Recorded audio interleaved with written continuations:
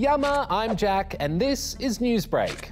The World Health Organization has officially declared monkeypox a global health emergency. But what does that mean? Here's Nat to explain.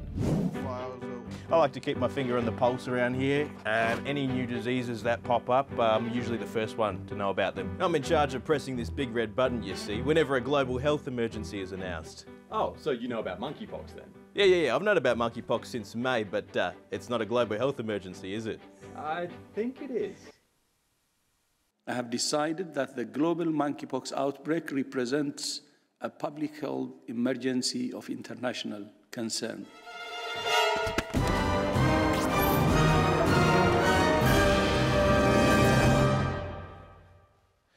A public health emergency of international concern, or PHEIC, is a label the World Health Organization can give a certain event, like in this case, a disease outbreak. To find out what is or isn't one, the WHO asks countries to report events if they fit into this criteria. Things like, is it unusual or unexpected?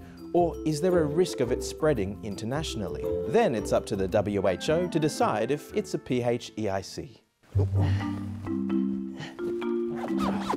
After 16,000 cases across 75 countries, that's now a yes. In Australia so far, we've had more than 41 reported cases of monkeypox since our first one back in May. Health experts say there's no need for Australians to panic. And the government's working on ways of keeping people informed and stopping its spread. It started out muddy and it ended muddy. I'm talking about Australia's biggest music festival, Splendour in the Grass, or should I say, mud. Days 2 and 3 went ahead after the first day of acts was cancelled, but things were still pretty messy. Organisers have apologised after delays left 1,000 people waiting hours for buses on Saturday night. And just getting home after it was all over was a challenge too. It was an absolute journey. Physically, it was really tough. In sport, there's often no celebration without someone else's heartbreak. Here's Michelle with all of today's sporting emotional turmoil.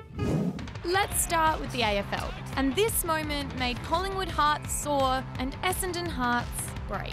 Arms in the air! That has gone through! The game was an emotional roller coaster. He is taking the mickey. With less than a minute to go, Essendon hit the post. And seconds later, at the other end, the ball landed in Jamie Elliott's hands. Takes the mark! After the siren, There's the siren! he sealed the deal. This have won 9 games in a row. In the NRL, the bottom-placed West Tigers looked like they had an unlikely win over North Queensland Cowboys. The Tigers hit the lead! Well, that was until the referee gave the Cowboys a controversial free. That is garbage. Valentine Holmes kicked the penalty goal, which gave the home side a 1-point win. Cowboys will escape. And for the Tigers, it was a moment of elation and a moment of deflation. on the final stop of the Outback Queensland Masters in a town called Birdsville, these golfers face a few different challenges. One is the sand, and another is local wildlife. Beautiful drive, up in the middle, Crows taking it. We lost about 25 golf balls in 9 holes just to the Crows, so it's a challenge. This is the greatest and best newsbreak in the world. Tribute.